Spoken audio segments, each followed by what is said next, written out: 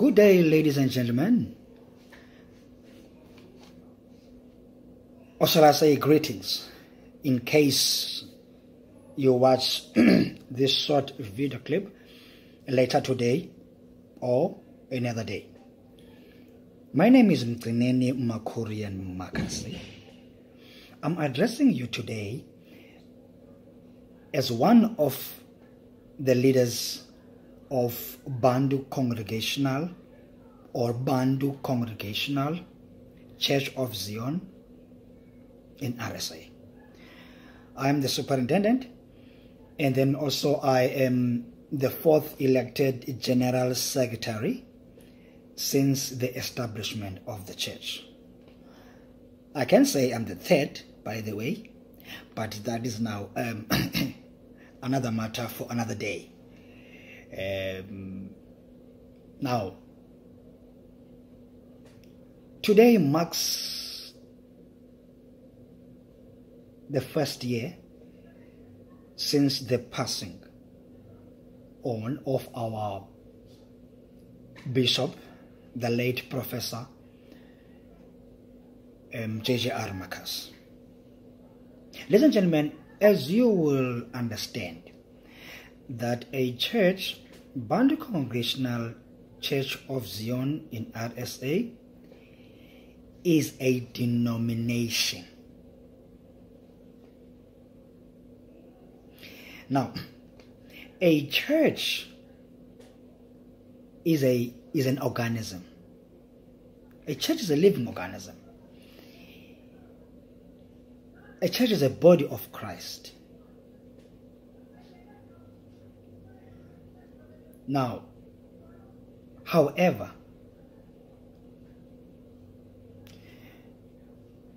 whilst we are waiting for the second coming of Christ, we are the ambassadors of Christ. We are the agents of the spiritual kingdom operating in this world.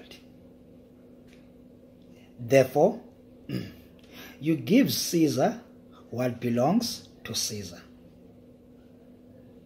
So, there are certain administration requirements which churches ought to comply with. That makes now a church to be also an organization on those bases. For an example, for the government to recognize a particular church, that church ought to be registered in whatever way. Or for a church to apply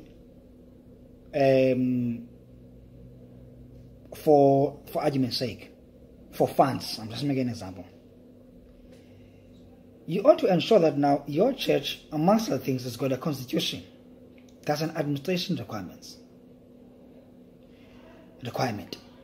Now, that makes now a church an organization on those bases, like I said before. So, but mainly a church is an organism.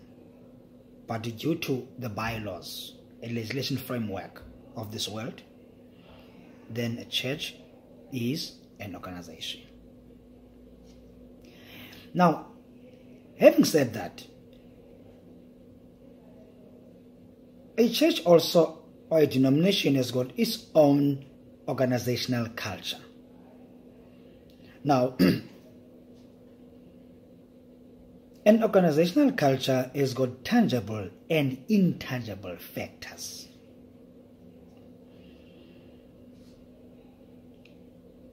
I'm just now reminding you of what you already know. So, on those bases, the annual conference of 2019, together with our current bishop, the successor, Bishop L.L. Makasi, Luvo Lincoln Makasi, we have declared this day and days after, within this month, as days of remembrance, or a month of remembrance. Now, how is this unfolded? In this month, we are in remembrance of the following items, which I'm going to mention. We are giving thanks to God. We are glorifying God. And we are reminding and educating each other about these organizational cultural matters. At the very same time,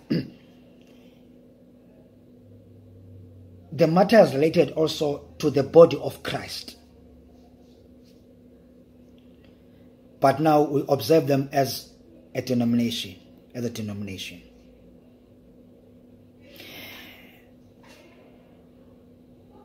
They are as follows. 1, grace. 2, Bible teachings. 3, the doctrine. 4, training, theological training, leadership training, etc., etc. 5, heritage. 6, culture and art. 7, ministers of the church. 8, philosophy. 9, gospel, in particular Christology. 10,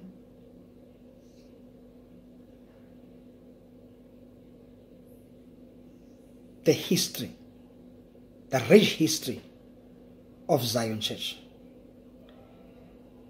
And then also, in terms of now the body of Christ, also the rich history of Zion churches as one of the indigenous churches in our country. The last one, but not least, the life lived by the late Professor JJR Makasi. So, with those few items I've mentioned, but not limited to them, we are glorifying God and thanking Him for all that He has blessed us with, as I've mentioned the few. And all of that He has blessed us through or by using the late Professor JJR Makasi. So we also want to be careful here that we don't subject ourselves to a cult or making him a god. That's why we're saying we glorify and thank God for the blessings, but with the specifications. What kind of blessings are we now thanking God for? So, but we elaborate further when we unpack exactly as to what is it that we as this denomination, which is now within the church, have been blessed with. So firstly, for the first part, I am gonna give you an introduction of his personal life, which we thank God for. That is what we're gonna do for today, for today's session. Remember I said this whole month we will be presenting to you or sharing with you the highlights of now all that we've mentioned. But the rest are all in our church history book. So I'm sharing with you a glimpse of what is entailed in our church history book. So in short, coming to now the business of today, which is the introduction of his personal life, before we go to other items. Ladies and gentlemen, Professor Right Rev JJR Makasi, his name is Jongile James Rand or Ranskuman Makasi, and then his Xhosa name, that is now, you know, when we go for initiation, when we graduate from that university of culture and tradition, you are given a particular name. His name was Talente. He was born on the 3rd of December 1925. I don't know dwell much on that. I will reserve that for another session, for another time. He was born in Butterworth at Cunningham Mission. He was born of Xhosa parents, namely Gautini and Notutu. Now,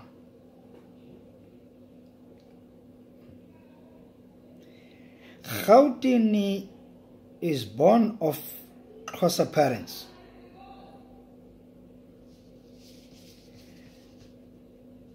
His father was my great-grandfather, Mtungata.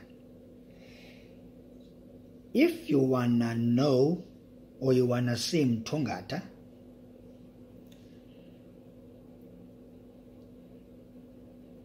then look at my elder brother, Zolisa Ziegler Makasi. Then if you wanna see my grandmother, Notutu, look at my sister, Zikhona Makasi. Now, Mtungata was a polygamist. Now, my grandfather, Gautini, is the son of his first wife. That makes him now to be the eldest in that family, of that polygamy family. That also we call him Inkulu, the firstborn. Now, that makes now Professor JJR Makasi the firstborn as well.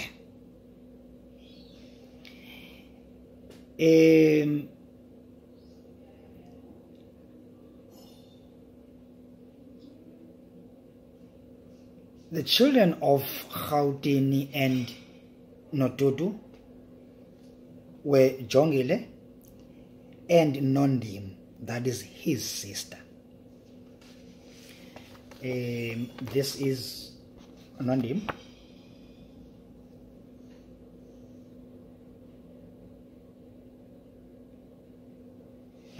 He loved her very much. She was a nurse, married to a gentleman in Pietermaritzburg. They have children, Lindelwa, Lindon, but unfortunately she passed away. She was a medical nurse. Now,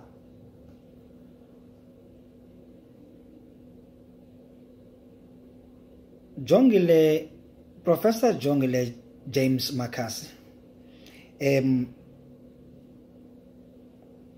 when he grew up, amongst other things, he was looking after his father's wealth.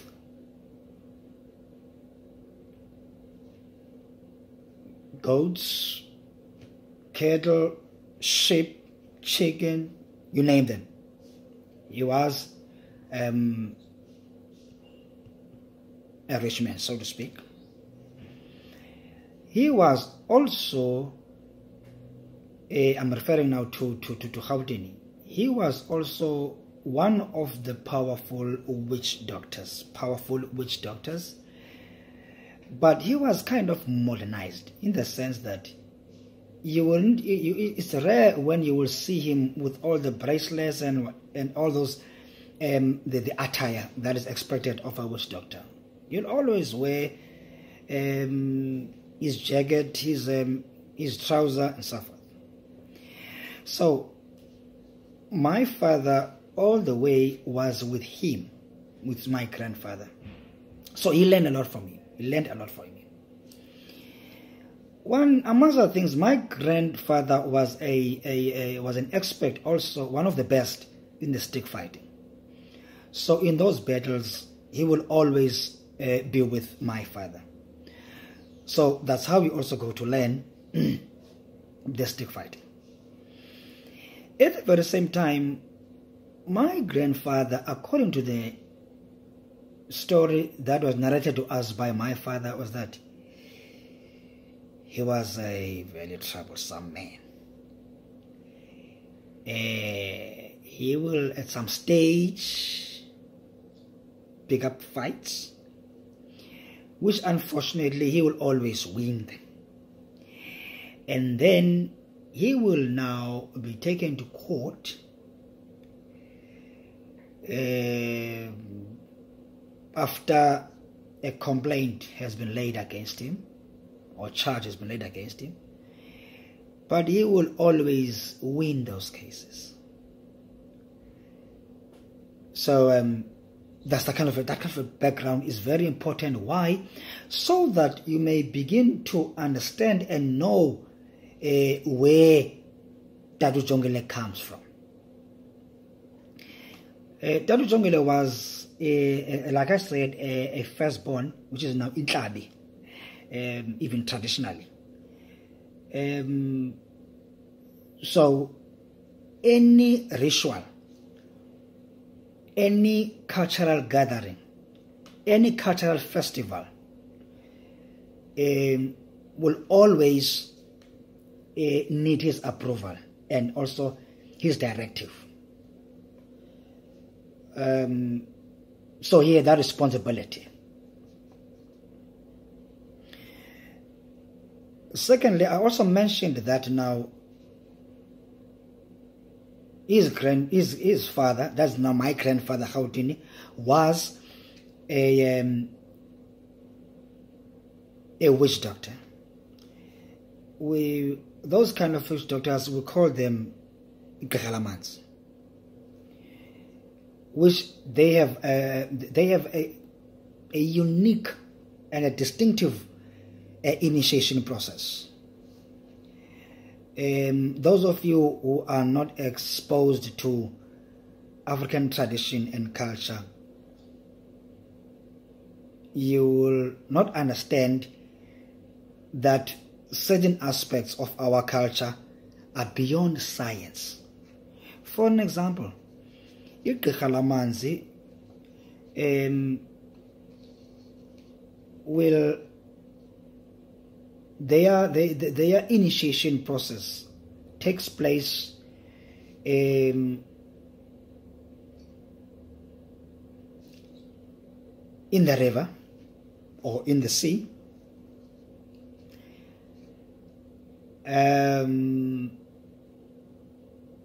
They are called by the ancestors.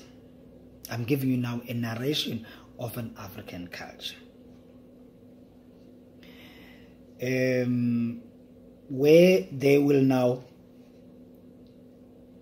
we call that uktwejulwa. they will be dipped. I won't say even dipped, because they go as far as even under just now deep down in the dam or in the river. They will remain there for days, up until certain rituals are being performed. Then thereafter, if that went well or successfully, that person will emerge. Wow! Thereafter, he or she will do wonders. So my father comes from that kind of a background. So when my grandfather will now engage in the healing processes, dealing with people, my father will also got an opportunity to learn and even to know even certain herbs in that regard. So I'm giving you that kind of a background. My father was also a praise singer. He was an imbongi.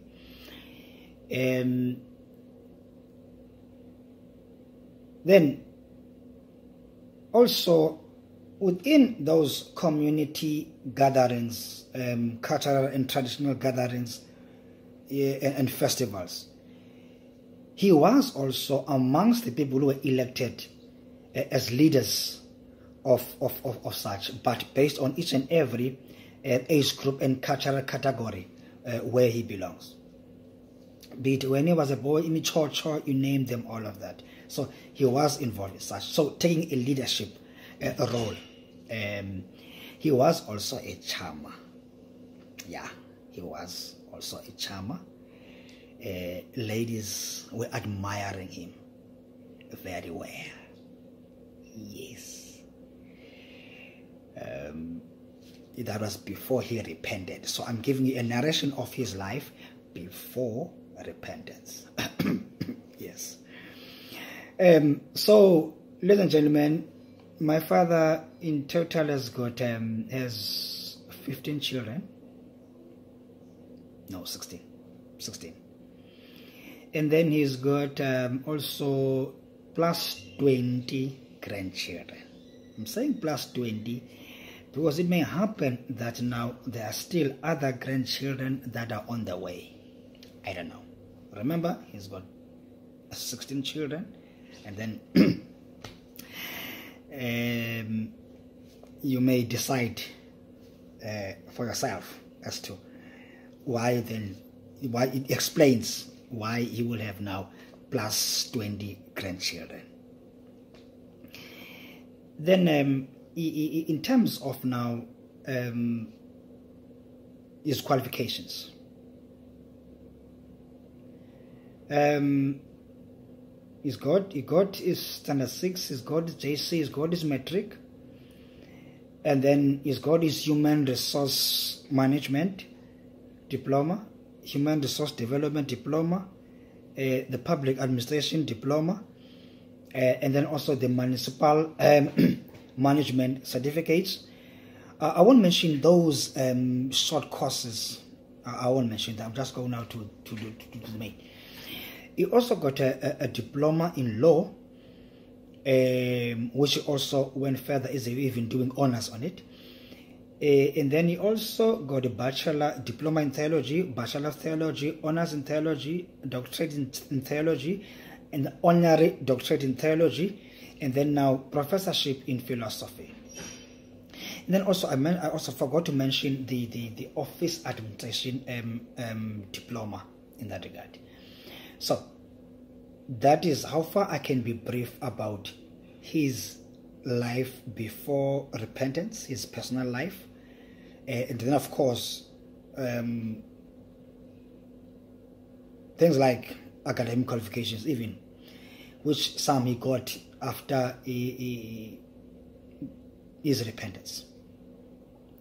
Now, lastly, those of you who don't know him in terms of his clan name, Tata JJR Makasi ngudala, ujali, umganu, udibandlela, ukhonzaphi, umthatho ngevazembe, unkonjane. emaphiko made ewela uthukela nombhashe ide yondanda elwandle kuphela kwenkonjane ke eyandanda elwandle. Mandime apho okwangoku for this introductory part of his personal life. One last thing that I'd like to mention as well, in as far as his family is concerned, we all have got our own personal encounter and our personal experiences that makes us now to have him now different impacts in our lives. That is for another day. Every one of us will share with you in as far as our personal life is concerned, our personal encounter is concerned.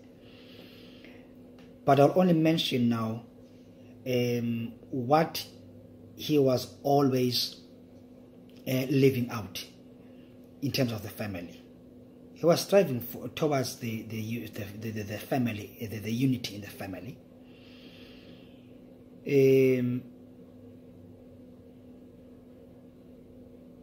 Love, forgiveness,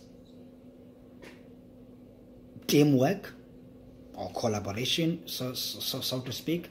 That's the kind of a person that he was when he was leading now the family in that regard. Conservative in as far as the African tradition and culture is concerned, strict, but at the very same time loving and caring parent. Like I said, he loved all his children in different dimensions. So that was him. We are going to give you a narration how he brought up his own children, but I'll just now be brief with you to say that now he took care of his children during the time when he was employed and also when he was unemployed. He took care of his children even to an extent of we've learned from him. Washing the infant when you are an infant, washing you, dressing you, changing the nappy. Yes. So we'll give you that narration. So I'm just giving you a glimpse of the kind of a father he was to his family, what he was doing. But as far as the impact of that is known by each and every individual within our family. That is why all of us will have different experiences which we'll share with you, but there's also a commonality in all those aspects. Then as far as the work experience is concerned, he worked as a clerk, admin clerk, in the justice system of the government then. He also worked as a prosecutor. He worked as a magistrate. He worked as a secretary of a trade union, Bay Bus Union. He worked as a councillor. He worked as a mayor. He also worked as a teacher at Igleside Primary School. He also worked as a lecturer at St. Peter Theological College. He also worked as a lecturer at Masubulela College of Education. Let me just stop there, because in as far as other matters are concerned, I will also narrate them when we deal with now his community involvement, his initiatives, and then also the projects that now he successfully coordinated and managed that regard, as he also has got a project management diploma as well in that regard, which I forgot to mention to you. So let me stop there.